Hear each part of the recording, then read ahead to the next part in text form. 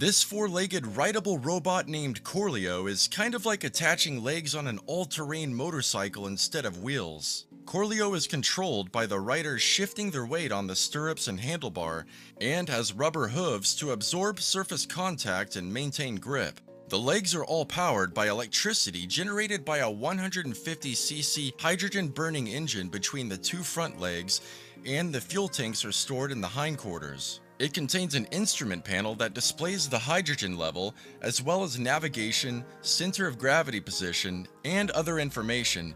It even projects navigation markers onto the surface ahead under dark conditions. So the question stands, if the company already unveiled the robot, why does this video look so fake?